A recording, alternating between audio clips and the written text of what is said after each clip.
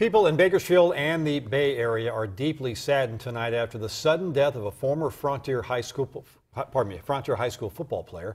23 ABC's Casey Kiernan is here in studio tonight with more. Casey? Yeah, Todd and Jackie, Ted Agu's death was sudden. He was described as a healthy 21-year-old, and his death has left a lot of broken hearts at Cal and right here in Bakersfield.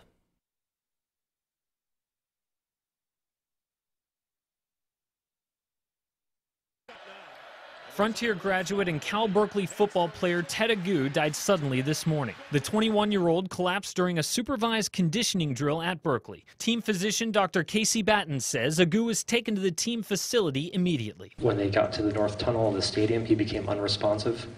Emergency medical services were immediately alerted, and high-quality CPR was started and was carried out until the emergency medical staff arrived. From there, medical staff used a defibrillator. Agu was taken to a hospital where he later died. No information on the exact cause of death is available at this time. Cal Bears football coach Sonny Dykes described the emotion on campus. This is something that is very hard on all of us, certainly Ted's family, his football family, the entire Cal community. Ted Agu was a pre-med student and a walk-on to the football team. He was one of just 8 players to earn a full athletic scholarship this year. Frontier coach Rich Cornford talked about the moment he learned of his former player's death. Our school secretary saw me and said, "Rich, have you heard?" And I said, "Heard what?" And she said, "Ted's gone."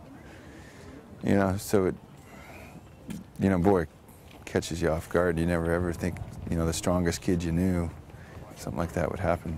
He walked on at Cal, and he had finally earned his scholarship. Everything he had put his hard work into, and now he's gone.